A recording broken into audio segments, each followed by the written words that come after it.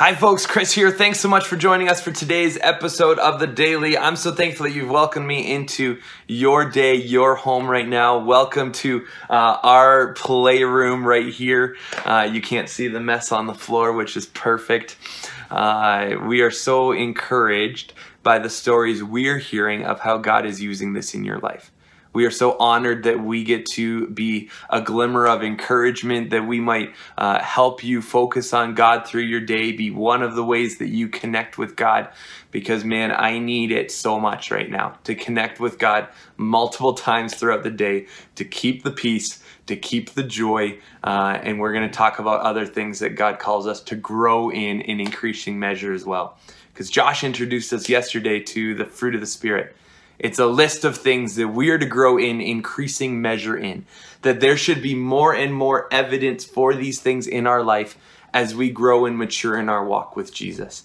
And so that should be as we pause and reflect on our lives, that we should see more evidence, and definitely other people looking at our lives would be able to say that these things are true of us, and they're almost becoming more true, if you will. And so today I get to talk about love. What bigger topic could there be? How many Bible passages do you think of when I see where does the Bible talk about love? It's all throughout it. It's the thread that is major and huge. You might think of Deuteronomy 6. It's known as the Shema. Jewish people recite it every day and have for many years. Hear, O Israel, the Lord is our God, the Lord alone. Love the Lord your God with all your heart, soul, and mind. In Matthew 22, where Jesus points back to that, he's asked what the greatest commandment is, and he says, well, love the Lord your God, and adds to it, love your neighbor. You might think John 3:16, for God so loved the world, gave his one and only son. 1 Corinthians 13, the love chapter. If you've been to a wedding, I'm sure you have heard it. Just packed full of gold nuggets. What about John chapter 13 that says how others will actually know we're followers of Jesus is by how we love. That we would be living such radical lives of love, so selflessly giving, not looking to keep to ourselves, or not looking at what we're getting in return, but that's how other people will know we are followers of Jesus. The theme of love, it's the story of the gospel. That's the foundation of our faith. And here we find it in Galatians 5 verses 22 to 23, one of the fruit of the Spirit, that we are to grow more evidence for the longer we have been following Jesus.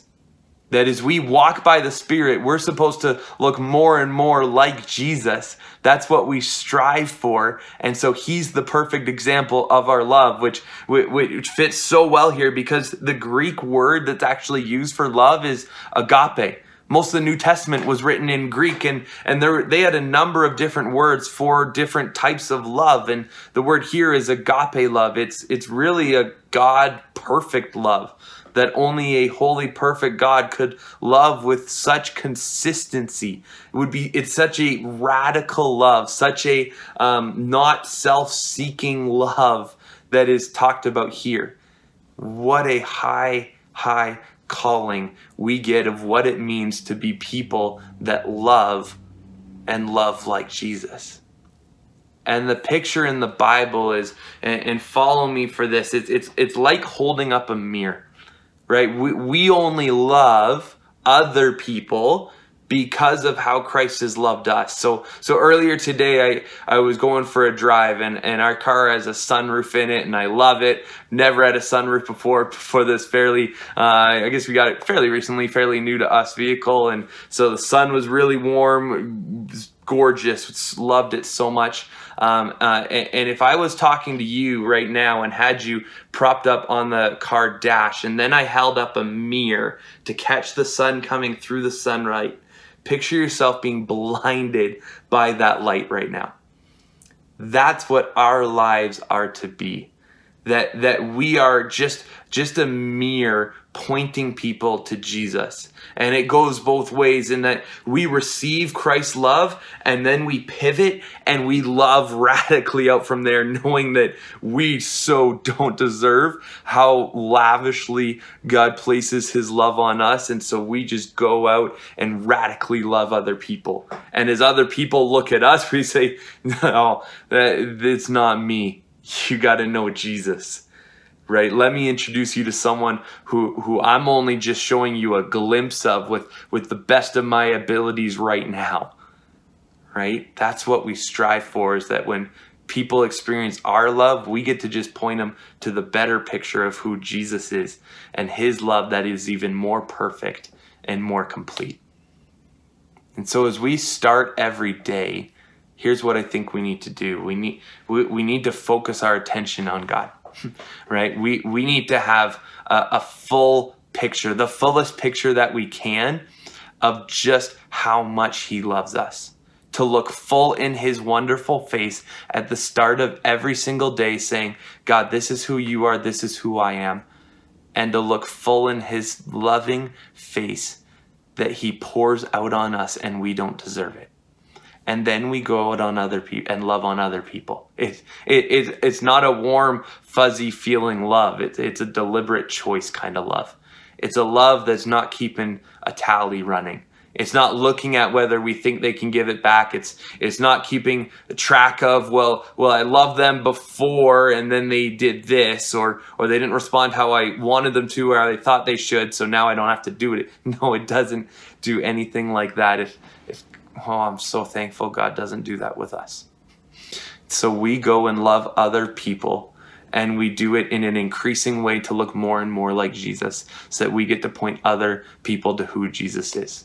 So here's the question I want to leave us with is, as you love, what is your motivation?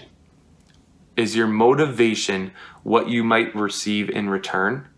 Or is your motivation that Christ has loved you and that frees you up to love without worrying about what comes back?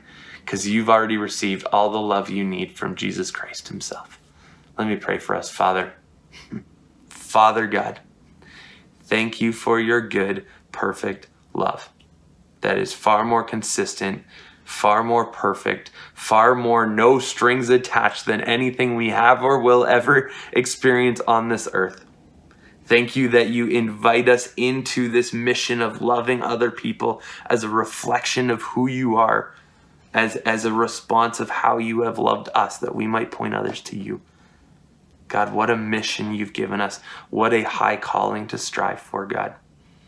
Thank you for your love that is there even when we don't get it right, and how you keep calling us into doing it better and doing it more.